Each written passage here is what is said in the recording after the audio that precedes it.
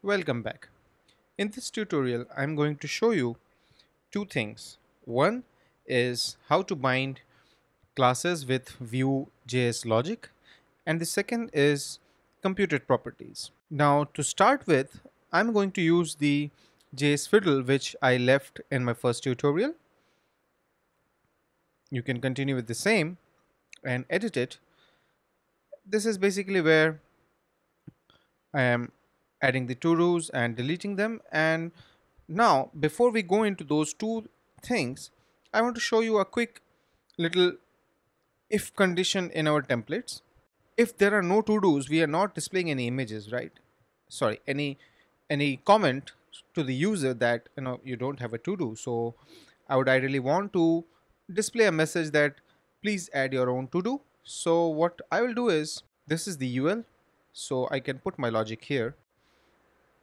I will say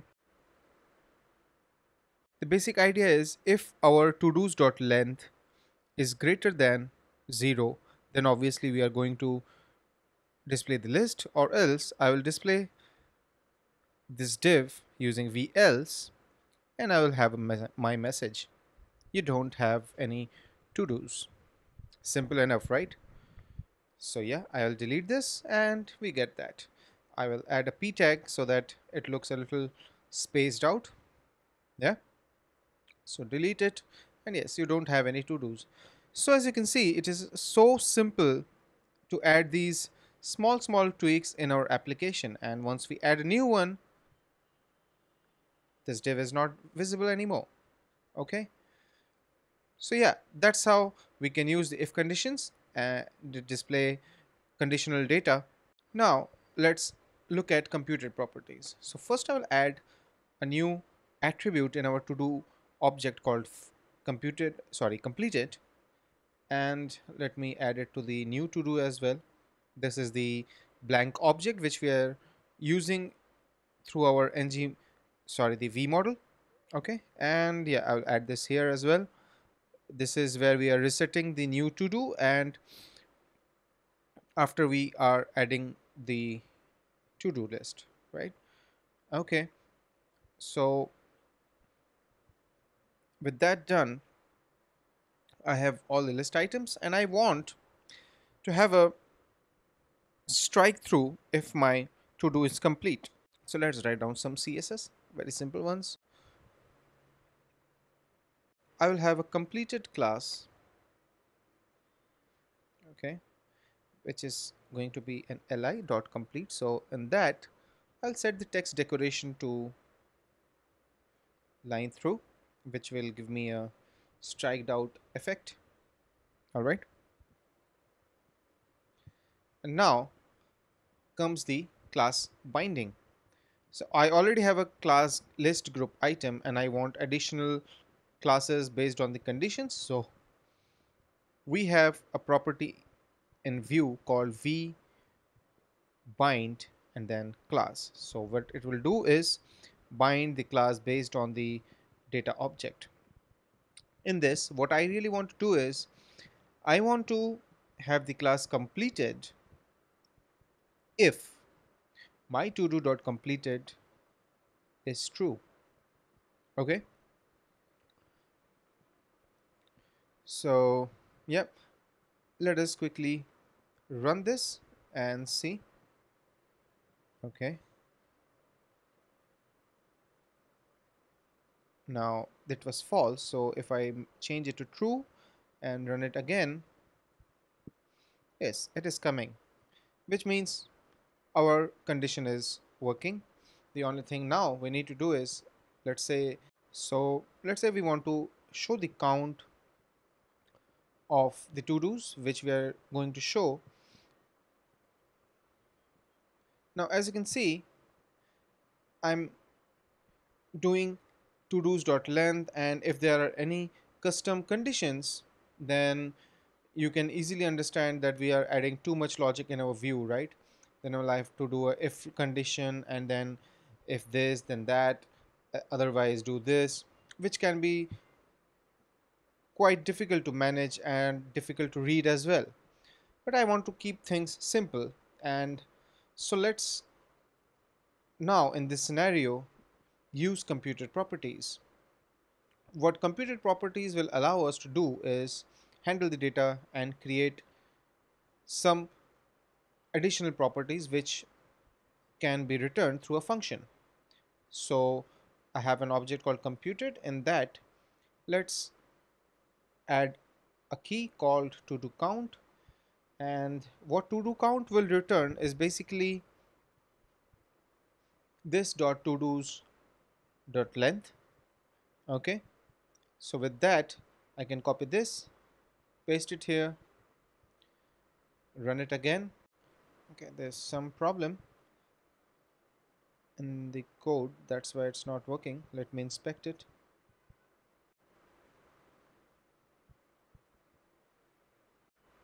Okay, so my comma was missing and that's the reason it was breaking there. Okay, with that fixed, I should have, yes, my to do's is 1. If I add new one, so my count is increasing. Now you can see that I didn't have to do any length or anything into that. And now let's improve the conditions. For some reason, I want to say that if the length is less than or equal to 5, okay, I will return the length, which is 1, 2, 3, 4, 5. Else, I will return just too many. Okay, strange, but yeah, just for example. So let's run the app. Okay, we have 1.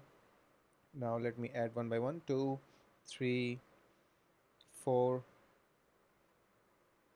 Okay, we have 5, and now, so you see, we have very easily added this logic using the computed property, and it is live. Its two-way binding is available, so any change in the data will ensure that our view is rendering the correct thing. So yeah, for now we'll stick to what is the length of the to-do array. But yeah, so if I delete, you can see quickly it turned from too many to the length, which is kind of very useful in many situations in our app. So yeah, that's how we use computed properties. And now let's run my app again once more after the cleanup. Okay, so yeah, things are working properly. We have completed and we are showing go shopping, which is completed as strike through, but we don't have any button to change the status, right? I would ideally want that if a task is complete, first of all, there should be a button which says complete in green color, and if it is not, then it should say pending, and it should be ideally red in color. Okay, so let's look at how we can add them. So we'll first add a method. Let's name it to do completed, and we will pass our to do. Okay, in this, what practically we are going to do is, if the to do dot complete is true, we are going to make it false, and if it is false, then we are going to make it true. So basically we are inversing it, right? So I'll do to do complete equals not to do completed. Yeah, that's it. Now we need a button. Obviously we only have a delete button, so I'm coming here, I'll copy this button, paste it here, and let's just say it is, I'll need some conditional text, right? So first add the function. This is completed, but what I would ideally want is, if completed is true, it will be completed, or else it will be pending, right? So let's add that logic as well. So I'll put it in the bracket. I'll say to do dot completed.